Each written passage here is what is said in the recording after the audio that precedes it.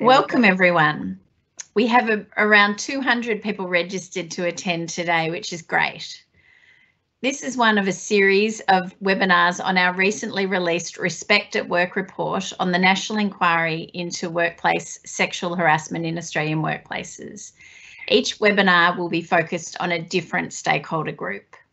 Today's focus on employment law and regulation is particularly important as we want to circle back to many of you who contributed to the inquiry through submissions and consultations, and who will also play a critical role in implementing the recommendations. Employment law and regulations are also key foundation stones of the new framework for addressing sexual harassment, which we proposed following the National Inquiry. I'd like to acknowledge the traditional lands of our First Nations people. I'm presenting from the lands of the Wurundjeri and the Boonwurrung people of the Kulin Nation. I encourage you to take a moment to pay your respects to the traditional owners in your location. Please be aware the session is being recorded and will be available to share with others. I'm mindful that people listening to this webinar might find the content confronting, and so if you need, I remind you of the support services that are available. You can call 1800-RESPECT or 000 if you're in immediate danger. Thank you for your questions posed ahead of time, and you can send through questions at any time using the Q&A function located either on the right of your screen or at the bottom. It looks like a text message symbol. The Q&A is pre-moderated, so there may be a short delay before your question appears publicly. Participants can also turn on live captioning if you require, via your settings, which are indicated by 3 dots, either at the right or bottom of your screen, and then choose Turn on Live Captions. Now to introductions. Many of you will know that I'm the Australian Sex Discrimination Commissioner. I started in this role in 2016 and have worked on a number of significant projects at the Australian Human Rights Commission, including working with universities, defence and Play by the Rules. And I'm delighted that today Bernadette O'Neill has agreed to join me as a presenter in this session. Bernadette has more than 25 years experience in workplace relations in both public and private sectors. And I'm also glad for her contribution to our inquiry up until now and again today. So Bernadette, can I hand over to you to introduce yourself to our audience?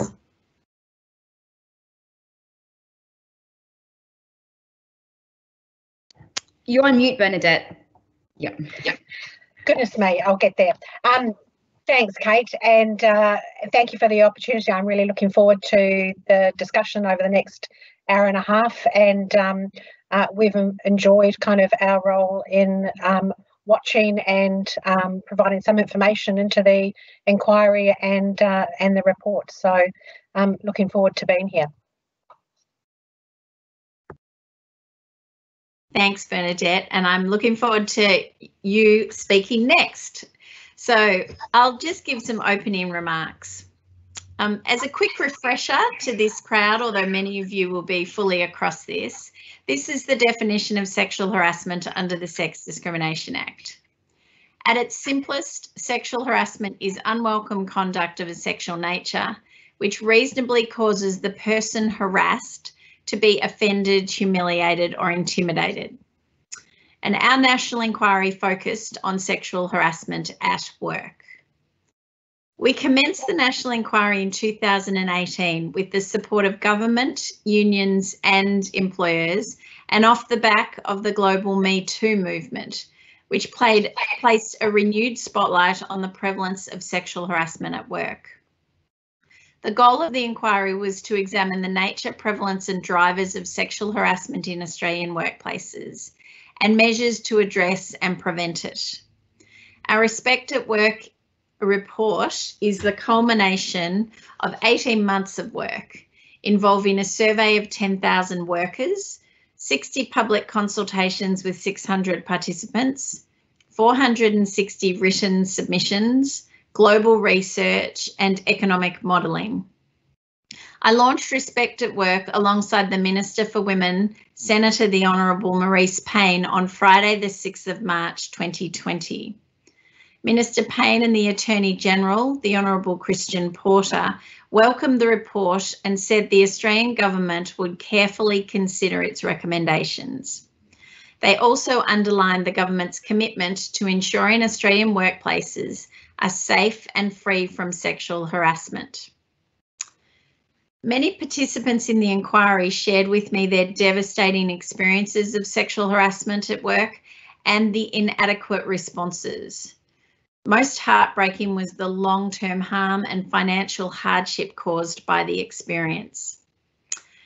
We found that sexual harassment is a common experience. Our survey and inquiry told us that the workplace sexual harassment is pervasive. It occurs in every industry, in every location, and at every level in Australian workplaces. In 2018, 1 in 3 Australian workers had experienced sexual harassment at work in the last 5 years, which was up from 1 in 5 in 2012. We found the current system places the onus on the victim to complain, and yet we found that only 17% of people who said they were sexually harassed at work did complain.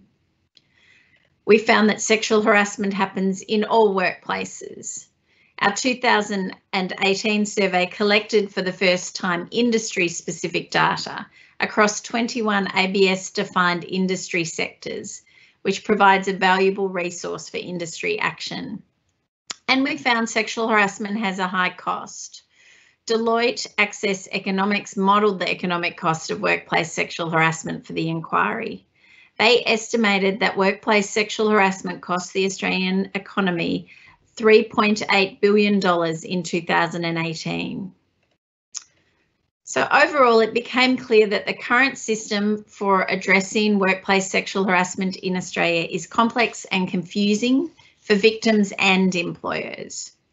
Our inquiry revealed an urgent need to shift from the current reactive complaints-based approach to one that requires positive action from employers and had a focus on prevention. Our Respect at Work report proposes a new approach which builds upon Australia's existing policies and initiatives through 55 recommendations which fall under 5 areas of focus. Data and research to deliver useful industry-based information about the nature of sexual harassment and effective responses. Primary prevention of sexual harassment through education, media and community-wide initiatives. A refocused legal and regulatory framework which recognises the mutually reinforcing roles of discrimination, workplace and safety laws. Better workplace prevention and responses which are leader-driven, practical and adaptable. And better support, advice and advocacy for people who experience sexual harassment. For today's webinar, I will focus on the workplace prevention and response and the legal and regulatory framework recommendations in the Respect at Work report. So starting with the workplace. During the inquiry, there was widespread acknowledgement by employers, workers and their representative bodies that the current approach to prevent workplace sexual harassment was not working. We heard that employer methods had remained largely unchanged for decades and were failing to prevent or effectively respond to sexual harassment. It became clear through the inquiry that employers and particularly small business owners wanted greater guidance on what good practice looks like for addressing workplace sexual harassment. In response, the Commission recommended a new framework for workplaces to better prevent and respond to sexual harassment. The new framework provides a more holistic approach that looks beyond policies, training and complaint handling procedures. It's adaptable for businesses of all sizes and in all industries. The new framework has 7 areas of focus, 4 to prevent sexual harassment and 3 to respond to sexual harassment. To better prevent sexual harassment, we need firstly strong leadership to create a safe working environment. Secondly, a greater focus on risk assessment, drawing on the commitment to transparency and a willingness to learn from past experience and a philosophy of continuous improvement within the workplace, which applies in many through a safety lens. Thirdly, policies which build an organisational culture of trust and respect. And lastly, we need to use workplace education and training to improve knowledge and develop a collective understanding of expected workplace behaviour and processes. But what happens when sexual harassment does occur? The framework recommends 3 areas in which employers can focus their response efforts. Firstly, providing support to workers throughout the reporting process and prioritising worker well-being. Secondly, increasing reporting options for workers and addressing barriers to reporting.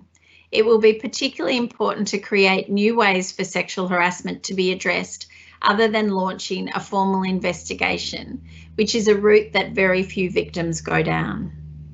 And lastly, measuring, which means collecting data at a workplace level and at an industry level so that we can understand the prevalence, nature and impacts of workplace sexual harassment and evaluate the effectiveness of initiatives designed to address it. To embed this new framework within Australia, we made several specific recommendations focused on employers and industry. We recommended that the Australian Institute of Company Directors and Governance Institute of Australia develop education and training for board members and company officers. We also recommended that public sector organisations be required to report on their gender equality indicators to the Workplace Gender Equality Agency. And we recommended that the ASX Corporate Governance Council introduce sexual harassment indicators against which ASX listed companies can report. And we made some industry specific recommendations, such as that industries use their licensing and accreditation schemes to hold members to account for sexual harassment, and that they develop industry specific prevalence surveys, codes of conduct, and awareness raising campaigns to apply across a single industry. As many of you will be aware, the 3 main legislative schemes that regulate sexual harassment in the workplace are the anti-discrimination laws, the Fair Work system, and work health and safety laws. Our inquiry concluded that the interaction between these 3 schemes is confusing and sometimes inconsistent for workers and employers. However, we found that there are significant benefits to each of these regimes, which are well recognised across Australia. So our recommendations are designed to strengthen and clarify these frameworks so they can work in a complementary and mutually reinforcing manner.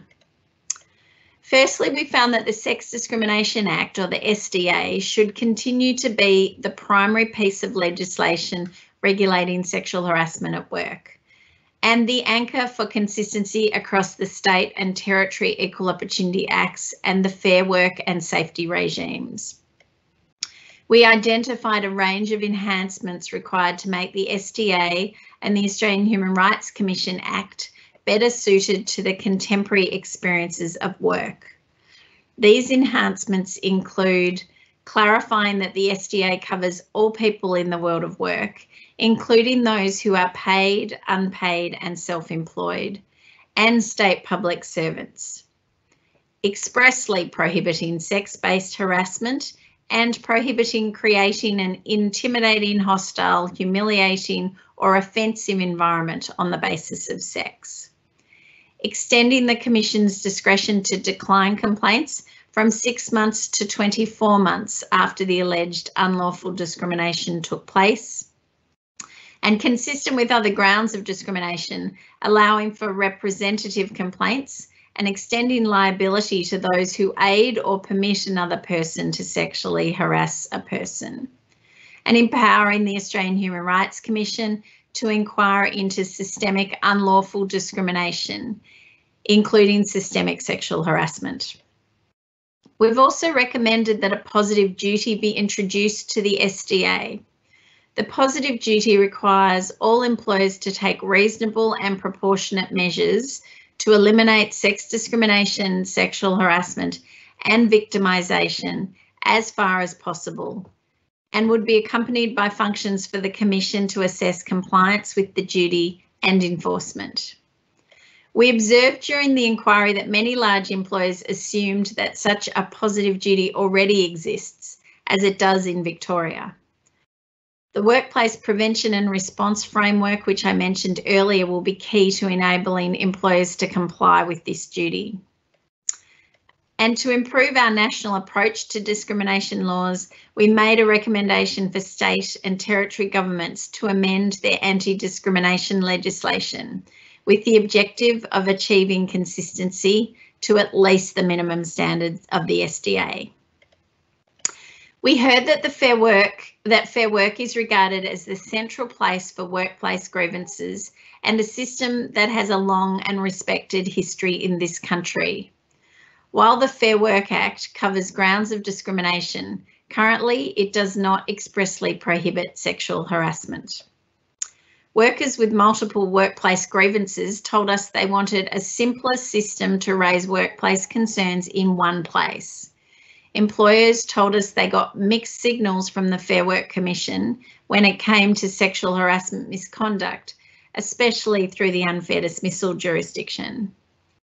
Bernadette will talk more about this, but our key recommendations for changes to the Fair Work system include expressly prohibiting sexual harassment under the Fair Work Act, using the definition in the SDA, introducing a stop sexual harassment order equivalent to the stop bullying order currently in the Act, clarifying that sexual harassment can be conduct amounting to valid reason for dismissal in determining whether a dismissal was harsh, unjust or unreasonable, and including sexual harassment in the definition of serious misconduct in the Fair Work regulations.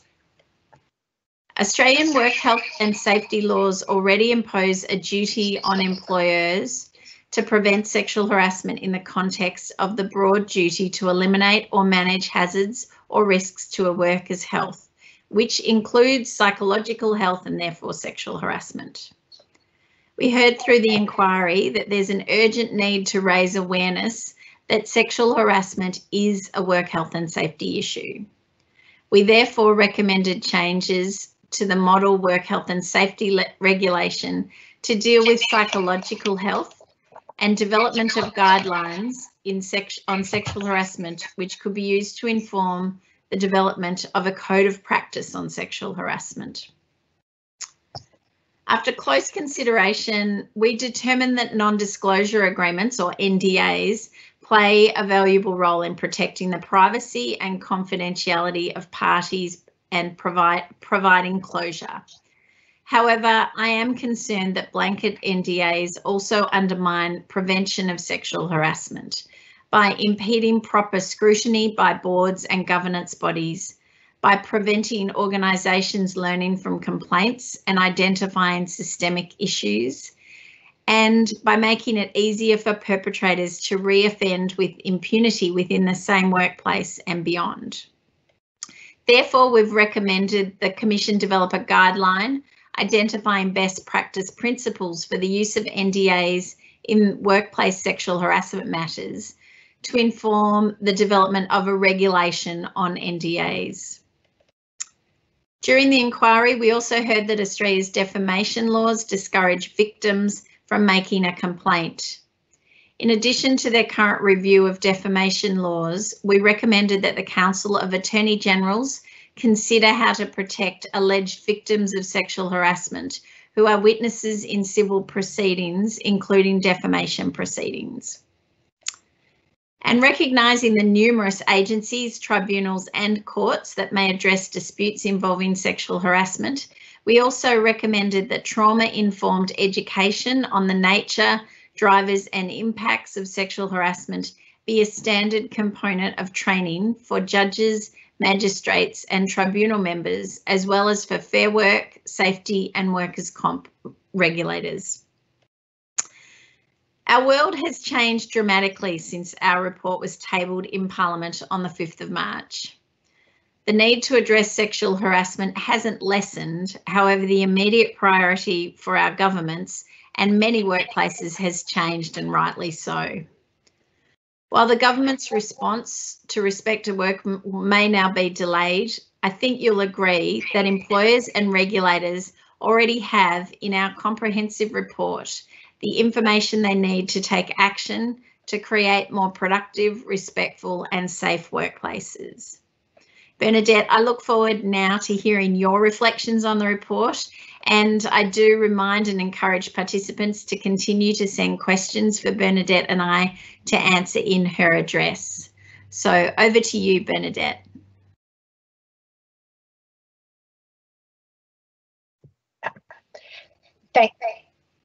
Thanks, Kate. Can you hear me all right? Yes. All right, lovely.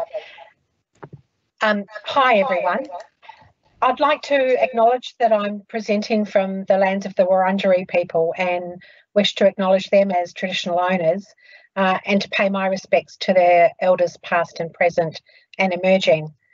I'd also like to really warmly congratulate Kate and the entire team who have conducted this inquiry into workplace sexual harassment and produced this comprehensive report, Respect at Work.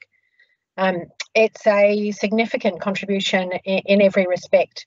In addition to the many recommendations that will be considered by government and others, it provides a lot of insights and learnings and opportunities, I think, for the workplace relations community to consider. For our part, the report contains a number of insights that we can use now in thinking about how we deliver our services and in the context of disputes that we're currently charged with resolving. So over the next few minutes, I wanted to really just draw out and mention a few of these aspects of the report and then share some observations with you about the anti-bullying jurisdiction in light of the report's recommendation that there be a stop sexual harassment order. As Kate said, and certainly as the report lays bare, the current system for addressing workplace sexual harassment is complex and confusing for victims and employers to understand and to navigate. I doubt that there's a single person in the nation that would disagree. And I think that many of us that are here today in either our current or former lives have needed to get our own heads around the system so that we can develop services or represent or advise employers or employees. And certainly speaking for myself, the difficulties that I've experienced over the years doing that speaks volumes about how much harder it must be for individuals that aren't professionally trained in the dark arts of law, workplace relations, human resources and related fields. There's numerous agencies and organisations that have various roles to play under the current system. From the Fair Work Commission's perspective, as the National Workplace Relations Tribunal, there's quite an extensive intersection in relation to workplace sexual harassment. Complaints involving this can come to the tribunal via a number of different pathways.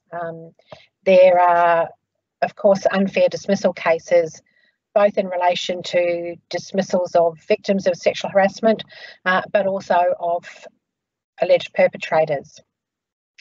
A further pathway is the unlawful termination of employment cases where dismissal is alleged to have occurred on the basis of sex. Then there's the general protections cases involving dismissal, but also involving other forms of adverse action. And the relevant grounds that claims can presently be brought are either on the basis of sex or on the basis of the exercise, for example, of a workplace right, being the right to make a complaint to a body in response to sexual harassment. It's also our experience that some anti-bullying claims have involved claims of sexual harassment. And the other mechanism is disputes that are brought under dispute resolution mechanisms and enterprise agreements.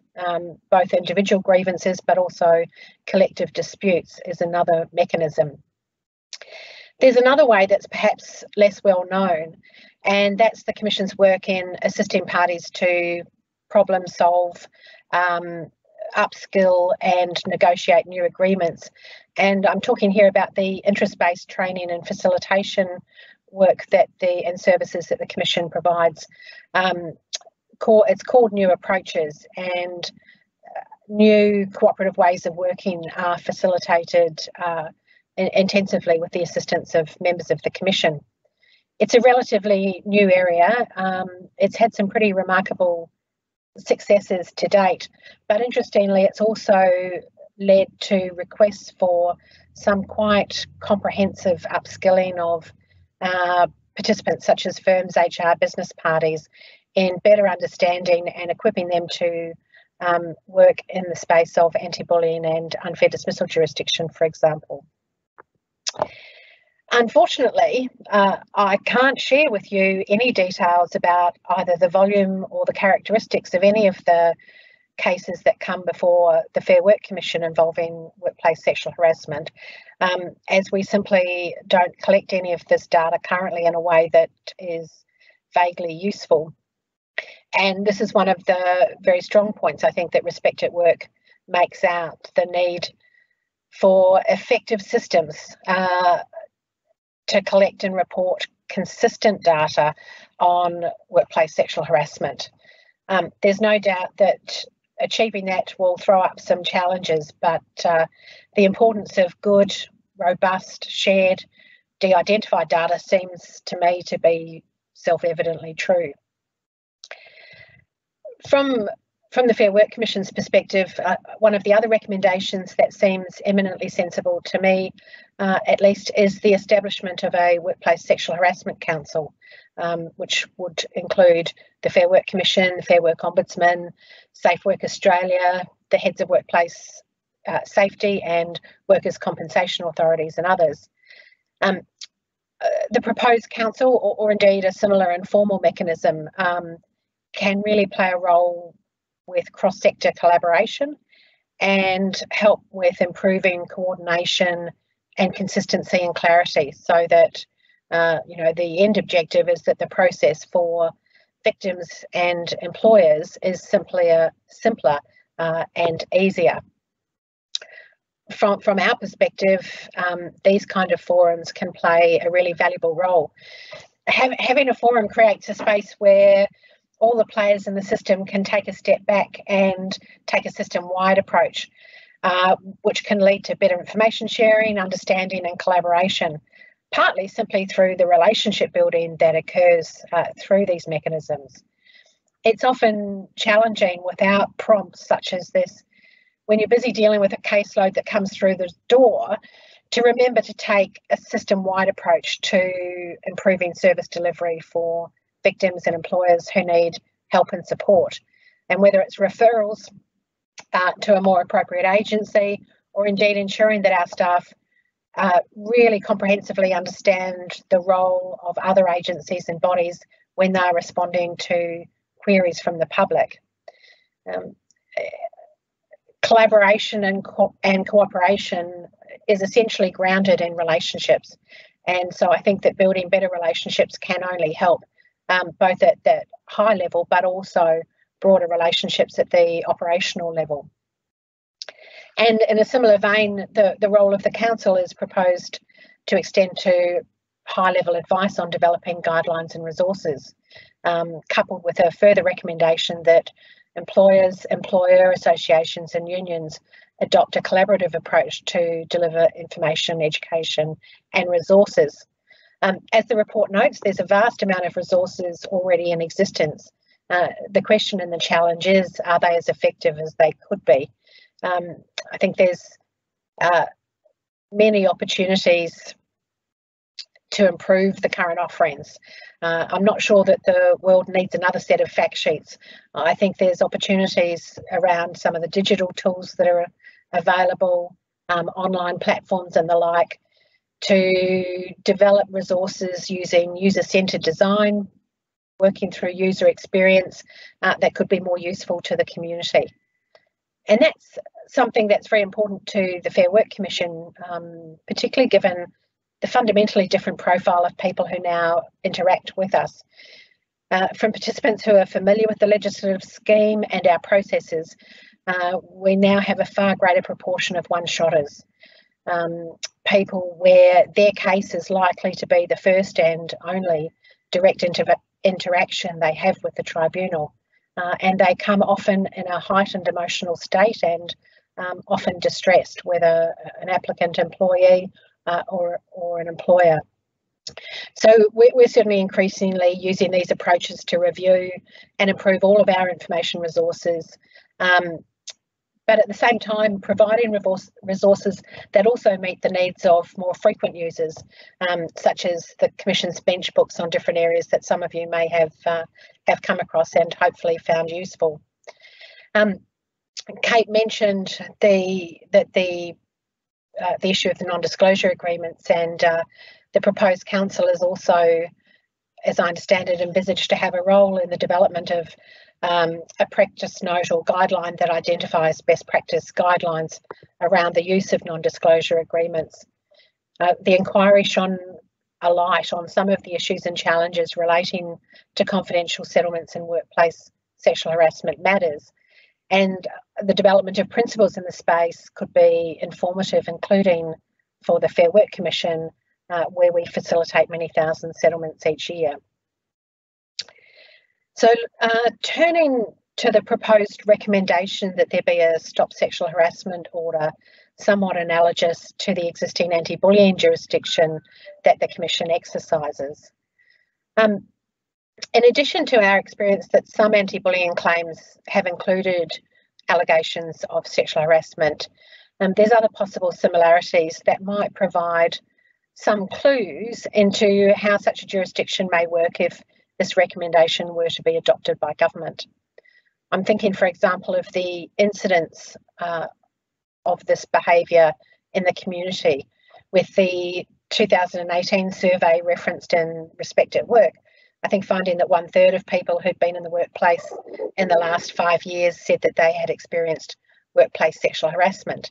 There was, from memory, a fairly similar estimate of the incidence of workplace bullying in an earlier report of the Productivity Commission, and both types of issues are associated with very low levels of reporting of such incidents.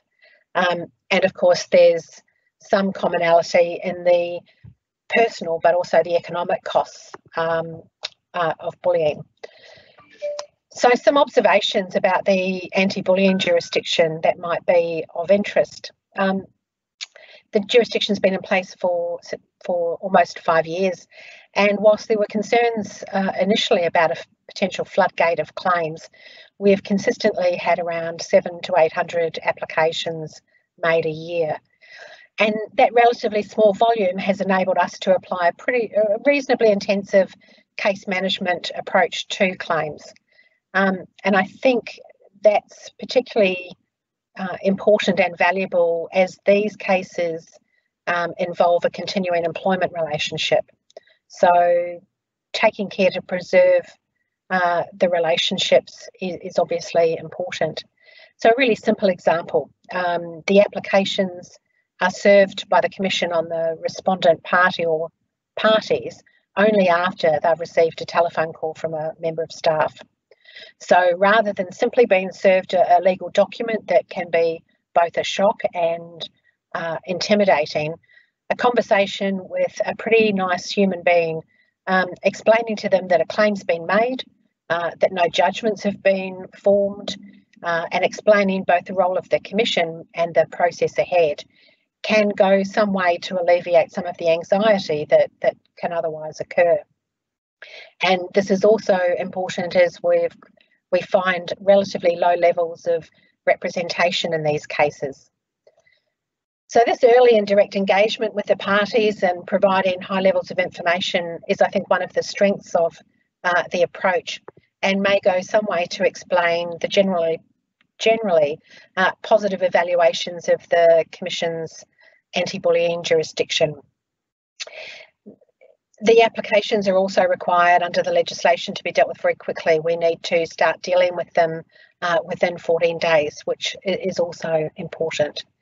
Our experience to date is that there are relatively high settlement and withdrawal rates, and only a limited number of formal decisions or orders made by members of the tribunal.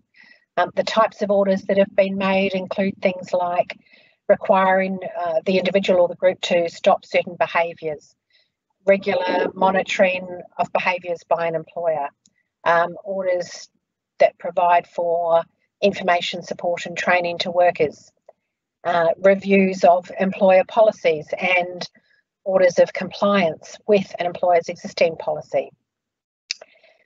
There's many possible explanations for the small number of orders that have been made, which don't necessarily indicate the effectiveness of the jurisdiction. So, for example, sometimes serious matters are often dealt with by employers directly upon receipt of an application and often before any proceedings are held. There's similarly a high proportion of early dropouts where applications are not pursued or are withdrawn.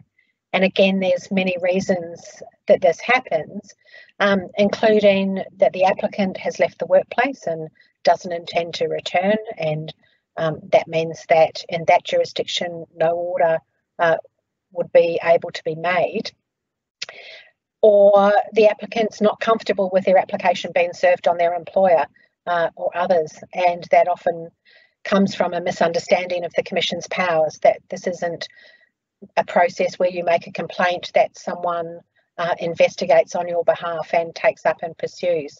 But also applications are withdrawn because applicants are satisfied with the response the employer's made following the application. So look, I might leave it there, Kate, and look forward to the discussion and any questions that may come up. Fantastic. Thank you so much. And we do have a lot of questions coming through, so that's really good, and questions that will be a great basis for discussion. So that's great. Turning to the first one, and sort of we're going to do for participants, I'm gonna partly curate the questions or make sure we get to the questions and answer some myself and pass some to Bernadette. So if I start with the first question on how the current COVID-19 environment has impacted, in particular, this piece of work. And if I talk to that, and then Bernadette, I'll pass to you to just talk generally about how COVID-19 has affected the Commission. But if we go straight to respect at work, as I said in my remarks, it was tabled on the 5th of March and it was launched with the Minister for Women, the Honourable Maurice Payne, on the 6th. That was, in fact, the last sitting day before Parliament closed, and then we found ourselves in the current situation that we're in. So I'm very grateful that in the big workload that the Attorney General's Department has, that they were able to get to the report in time to table it. Because on reflection, I wonder whether it would have been tabled. It might have been delayed much longer if it hadn't got in there at that point in time. But obviously how we are sharing the outcomes has immediately changed, and you're all participating on the new version of sharing of the outcomes, which I personally have become quite convinced is actually a great way of sharing a piece of work like this. In terms of the government response, and I think there is a question from Danny Philippa at Legal Aid ACT. Has the government given any firm indications whether they will implement any of the recommendations from the report? Well, the practical reality is, even though I think it is beautiful, it is a substantial report, just to show it is over 900 pages, although participants I'm sure will know there is a beautiful community guide that has a great executive summary. And so definitely the Attorney General's Department has the report, is reviewing it, but I anticipate that the government response will be now delayed. As we all know, they're addressing very important things. And so that that means, I think, a delay on any legislative change or funding commitments. And there is, because they haven't had the opportunity to review, I wouldn't make any comment about what their response might be. But I would reiterate what I said, which is that the Attorney General and the Minister for Women have consistently supported their view of eliminating sexual harassment, and it being something that Australia should lead the world on. So that has happened. So what in a COVID environment, what we know is obviously the types of sexual harassment that involve physical touching, of which that was a high rate, the touching, kissing, fondling, that will, for many people, that has immediately stopped as people moved to working from home. But we know online harassment has increased. We know the eSafety Commission is looking at image-based abuse and cyberbullying and has seen a trend of increase. So we know the issue of sexual harassment at work has not gone away. But as I said, the report includes absolutely, I think, a lot of the map forward that doesn't require government involvement, legislative change. So from our point of view, there is an opportunity in these webinars really push that forward. I won't go into it too much, but my work has also moved to considering the gendered impacts of COVID, and with a particular focus on the impacts of women and work, and that the nature of their work, the industries they're in, and the type of work they have has resulted in them being more affected. So I'm focusing on that. But Bernadette, I know every time I talk to you, I'm so curious to know, obviously workplaces and industrial relations have immediately come to the forefront of our concerns about how we both quickly responded to the health crisis, but then how we re-engage in the workplace. So I'm interested in what you can tell us about what's been happening in the Fair Work Commission. Well, there hasn't been much thumb twiddling, I can tell you that much. So there's there's any number of things. We literally overnight essentially transformed into a remote organisation, which was unprecedented and kind of remarkably, in some respects, worked pretty well. We've managed to continue to deliver all of our functions throughout this. And that's happened at a time where we've had particular urgent applications, both from parties, but also on the Commission's own motion to amend modern awards, vary enterprise agreements, to provide some flexibility to workplaces to deal with kind of issues coming out of COVID. And well, as we've seen even in the reports in the last kind of 24 hours, there is a wave of cooperation and engagement by all the industrial parties that is quite remarkable. At the same time, we have overall seen a pretty significant net increase in our caseload across the board. It's up around, last I saw, about 40%. So that has kind of really stretched our staff and members, frankly. Unsurprisingly, we've seen reductions in some areas, but in unfair dismissals and general protections in particular, we've seen some really kind of significant increases in volume there. And the other dimension that's kind of come into the mix in the last 3 or 4 weeks is we were given a new jurisdiction to deal with certain JobKeeper disputes. So that was another piece of work that we sort of literally operationalised overnight and are now dealing with those disputes and working with the tax office and other agencies to try to provide some clear, consistent information and assistance to everyone that is grappling with that scheme. So yes, fun and games. There's never been a better time to be an IR. I must say, not twiddling your thumbs. I've got some, after this webinar, my favourite quotes are, I'm not sure the world needs another set of fact sheets. And then I've learnt the language of one-shotters versus frequent users. So it's great to know that you're busy. Related to that question, and I suspect you and I won't have the answer to this, but it's a great question to ask. But Bernadette, following the announcement by Morrison yesterday that there will be a review of the IR system, do you think there is an opportunity in any of the working groups to seek some of the changes proposed by the Respect at Work report? Do you have, I know these are all off the top of our heads, but, and that is fresh news that Monica Rhodes is asking about. Do you have any views on that? Look, not a lot. I mean, I think that the whole issue of casual employment is, and flexibility in awards and agreements are obviously going to be very strong aspects of the conversations. I guess I just, you know, like all of these things, where there can be consensus and agreement and common ground found, that's always a much stronger foundation than adversarial and other processes. So I just wish all involved the very best of luck in coming up with some areas of agreement.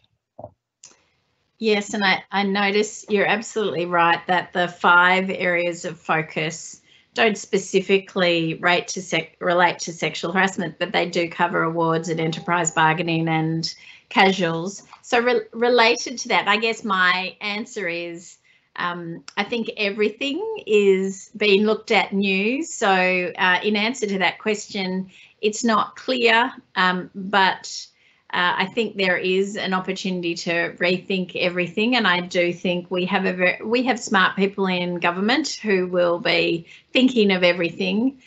There is another question which goes to your comment, Bernadette, and I'll sort of I'll ask the question and start an answer, and I'm interested in your view.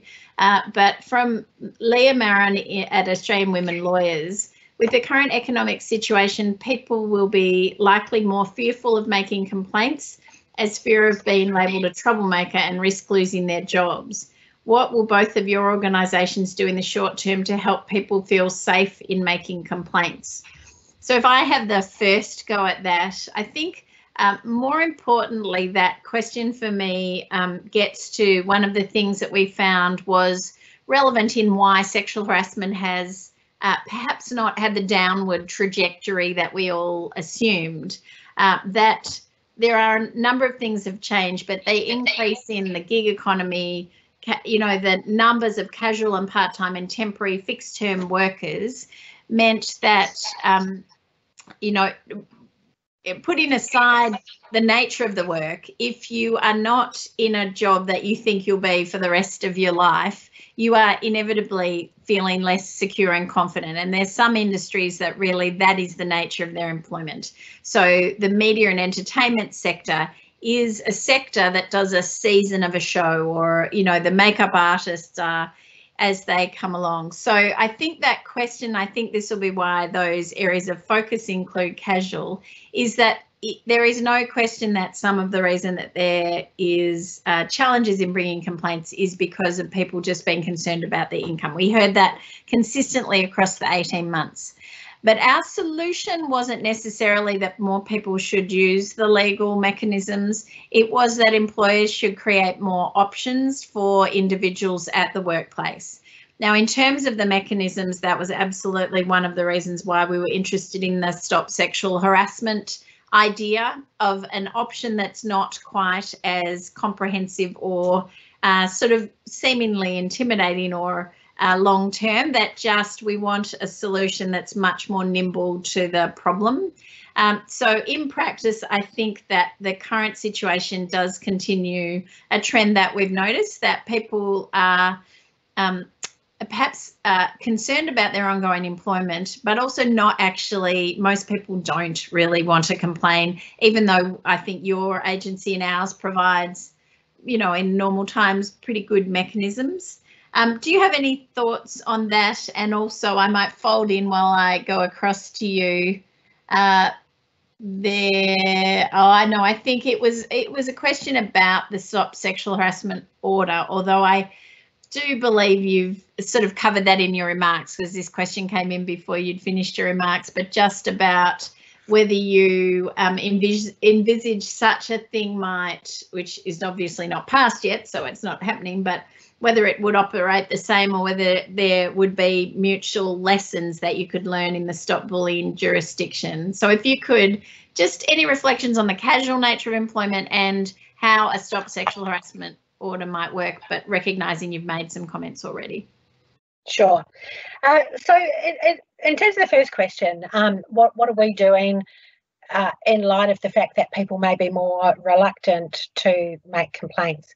Look, it's a broad question, and it's an ongoing everyday challenge that we all try to address.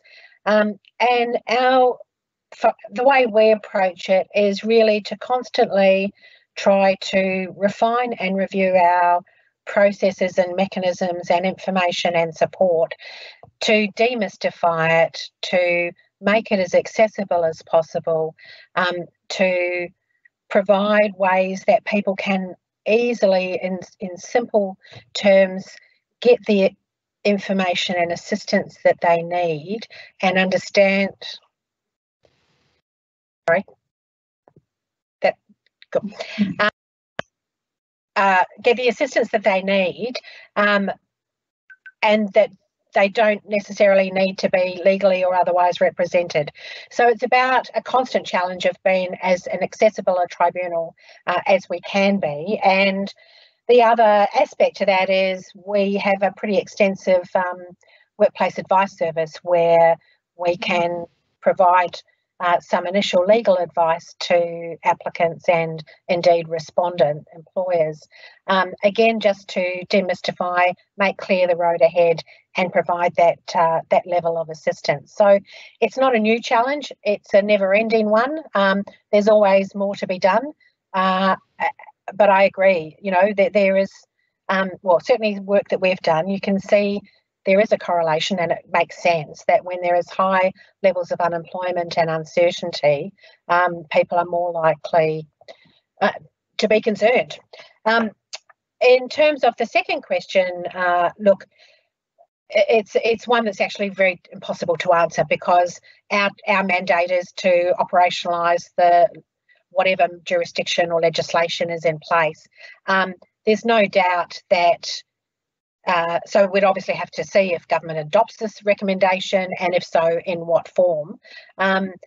In that process, I think, you know, we would routinely have a think about what lessons we might learn and offer up in terms of how we could do things differently. Yeah. Yep. Good. Can I sort of do a reflection and then ask about how this works at the Fair Work Commission? So one of the things that really probably struck me the most, a lot that I heard in the inquiry was what I expected, but that's because I've worked in this area a long time, and I think you wouldn't have been surprised. But one of the things that I was most shocked by was the long-term harm of sexual harassment, but actually just as much of the process that follows the sexual harassment. So I spoke to people, and, you know, 20 years later, it was like it had just happened, but there was something about the institutional betrayal and then the legal process, and that so it really struck me that whilst probably a lot of participants on this call do prioritise procedural fairness and, you know, the taking the time, that time frames were such a big contributor, as well as process. So I'm thinking of one particular woman, and she was only 2 years after the event, but as the internal process, she made a complaint and they worked out she was a contractor. So then they sent it off to the contractor, they had a go at it, and then the contract finished. So then she was on workers' comp. She didn't end up using any of the processes, but she said she was so much of her time was spent figuring out the forms to fill out, the medical appointments for the workers' compensation, as well as working out how to file the forms in. And then I've heard a number of people. I recently spoke to Carolyn Tan, who in 2008 was her sexual harassment case involving her role as a neurosurgeon. But talking to her, you realise that was 2008, so it's 12 years ago. She's never been able to get her career back on track. But the process itself and then the media reporting was really difficult. So the question for you and for me, but really in our report, we did really focus on that, is if you take a victim-centric approach, which sometimes feels like it doesn't match the legal procedural requirements, and you either speed things up or you don't follow the full-blown, you know, kind of mechanism sometimes, maybe that sometimes leads to a better outcome. But there seems to be a conflict between the two. And I know for our commission, we have started an early set down process, and I know we've I don't know whether it came from you or you've talked to us, but I know we've all talked about this. So I'm interested in your thoughts on timeframes. I know the Stop Bullying, you know, you're really trying to recognise that no matter how good the process, if it's 12 months of agony, then that's not a good process. So how do you look at timeframes in these sorts of cases? Look, I agree that timely resolution of claims is absolutely kind of key to enabling people to move on with their business or their life or whatever perspective they bring to it. The answer at the Fair Work Commission is pretty straightforward. From the president down, he is absolutely kind of committed to really tight timeframes on all cases. So I mentioned the anti-bullying, which is mandated in the legislation, but for example, and look, fundamentally, it's partly a product of resources, partly a product of expectations and clarity and management. And so we approach it with all of those dimensions. But for example, the new JobKeeper jurisdiction that we've just taken on, the benchmarks that the president has set for those is that 90% are finalised within 4 days. And 100% within 14 days. So there's a lot that can be done, and we are constantly trying to chip away and improve our performance. At the same time, the one thing that will never change and shouldn't is the fundamental obligation to afford procedural fairness to all parties. But bringing people in early, and certainly our experience with most of these areas is the earlier that you can bring the parties together in whatever form or mechanism is appropriate, the more likely it is that they're going to be able to find a way to resolve the matter themselves. And that's, I think, the better outcome generally. I think that will be our experience as well, before everyone's entrenched their positions and really, and things have moved on. Sort of related to that, and it's only related in my head, it's not in the question, but there is a question. What are your observations about the role of external workplace investigators as fact finders, and whether or not this is an effective and appropriate response for an employer to a complaint of sexual harassment? So if I have a go and then pass that to you, the reason I'm saying that's connected is how employers respond to the complaint when it comes to them, because I think there are two gateways and our organisations are both at the disadvantage. Whenever I talk to our complaints staff, I say this takes such a long time, and they're like, you know, sometimes it's a long time since the event occurred, and sometimes that length of time is because the person was waiting for the internal process to come to an end. And so I know through the conciliations I did a roundtable of HR and IR people who pretty much said if we get a case, it's 6 weeks every time. You know, if someone comes in and says a sexual harassment occurred, it's, you know, that's generally the formula. And if you've just been harassed and you have to wait 6 weeks, I just heard over and over again, that's hard work. But so the role of external workplace investigators, we really had this conversation a lot. What we were really interested in how complaints were handled, and it probably reflects in our training recommendation across the board, is that if the people have the right expertise, and they could act quickly, but they also had, knowledge of the drivers and trauma, they could do a good job. And generally speaking, organisations didn't have that in-house, so they could access that externally. So one thing is the nature and the training and the education, and in that part of the workplace chapter we talk about the people dealing with these, whether they be internal and external, having better expertise. But at the same time, half of our population is employed in small business, and there is no way that those organisations can access external investigators anyway. So we came up with a view that there is a role, but I think my end point was that we want people to be putting more effort into prevention, because response is really, very difficult after it's happened. So it's not that you shouldn't do it, but the high level of focus of no action, but then a very strong sort of legal response to fact finding, and it wasn't, none of these things were ending well. So even though I think there is a role, I think I would still say employers read the part of the report about more proactive prevention. What you would see the outcome, you would get cases, whether it's sexual harassment or others, where the investigation was done internally or externally. What are your reflections on that process? Oh, look, to be honest, Kate, I'm probably not close enough to talk in detail about that, other than to say, as a general principle, prevention is almost invariably better than cure. And this is only an impression from looking at various decisions of members of the Commission. There seems to be great variability in the quality, effectiveness, and therefore use of external investigators. It's a very mixed bag from what I can see.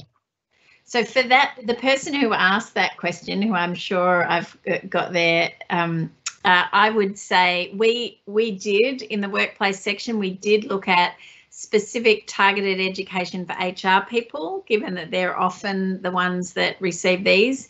And we did consider, and it's going to show, I don't think we ended up with a specific training program, because it's an interesting field, investigations, as to how it's regulated or not regulated, and whether there's qualifications or not.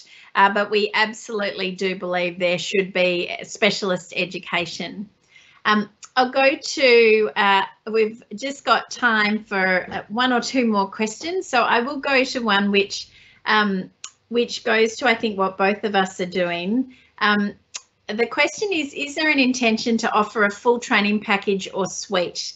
If adopted, employers often spend time and attention on developing internally. However, it's not efficient, particularly for not-for-profits.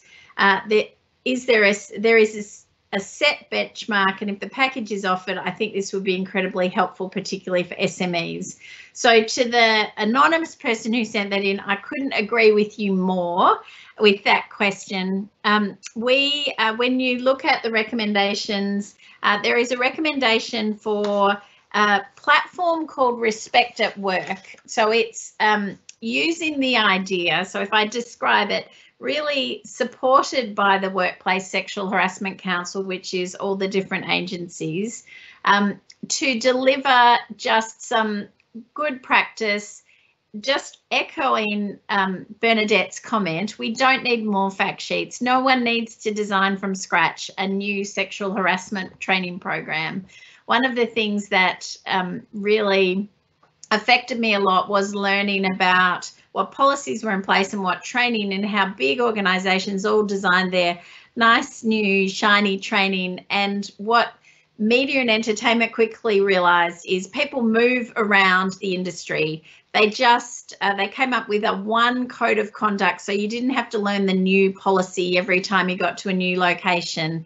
And they started looking at one training program, because in an industry, so we make some specific recommendations that I think in an industry, the kind of risky moments and the scenarios and the how sexual harassment works, that training can be delivered very much across an industry in a similar manner. And I agree, there's a lot of wasted effort. This is not a competitive advantage. We're all trying to get there in big business, and then there's just no resources in small. So the recommendation, which is actually where we got the name of the report, but of an online portal to really bring together all those bits and pieces. So Bernadette, when you talked about that, that's the idea is we've all got good practice. Can we bring that together? Can we make it deliverable and easy to access? I know that that's constantly something we're separately thinking about, Safe Work is thinking about, you're thinking about. So the concept is that there would be one place that would provide everyone equal access and would also make it easier for workers to not have to sort of work out what's the new platform and the new message. Do you have any thoughts about that, helping small business and also not-for-profits? Oh, look, I just endorse the comments and approach that you've, the response that you've given. And that's also, I think, one of the opportunities with the proposed council to provide a bit of that coordination and high-level guidance about those resources. I think the need is very clear.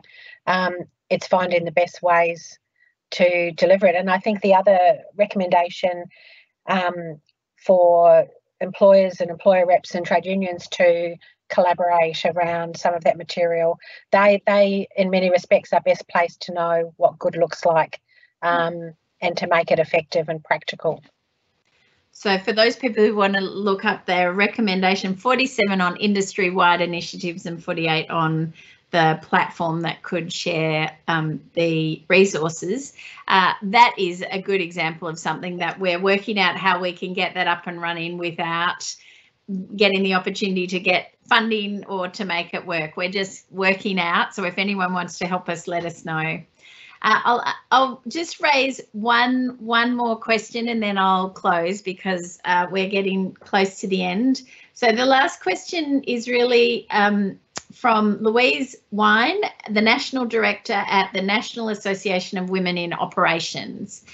What role can associations such as mine play in helping to educate employers on best practice recommendations? What can or should we be doing to help? Bernadette, do you have any thoughts on organisations like that?